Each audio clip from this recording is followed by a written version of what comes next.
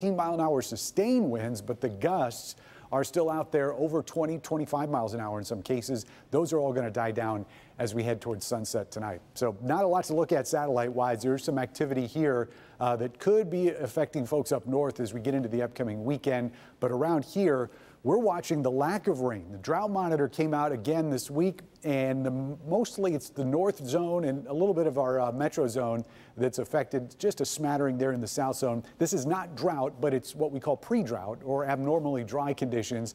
That obviously could expand because we do not have a lot of rain in this forecast. There's only one good shot, and that's not going to get here until Tuesday of next week.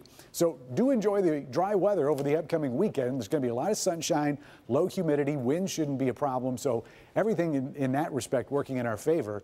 As we get into Sunday, there's a warm front, as we mentioned, just going to sort of move in close to us. This is Sunday at 11 o'clock. Now, right now, doesn't look like there's going to be any precipitation along that front, but we're going to watch it pretty carefully because that's also going to be our warmest day of the week, of the forecast, I should say, at 85 in the afternoon. Just not going to be a ton of humidity with it. Here are the lows tonight and very comfortable sleeping weather. So if you've had the windows closed and the AC running, you may want to open them up tonight. 60 degrees in the city. That's probably the only spot that's actually going to see a 60-degree number.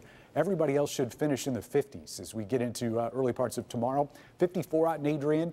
Morenci and Onstead, you're going to be at 54 as well. Numbers may go as low as 53 out here in the western portion of our west zone, but that's probably as low as we're going to see. Still enough cloud cover and just enough wind to keep those temperatures from falling all the way to the dew points, which in some cases are going to be in the upper 40s tonight. 58 officially for that low temperature at the airport, and then high side gets us to 81 with plenty of sunshine. That forecast is gorgeous for most of it. It's just we're getting to the point where we could use more than just one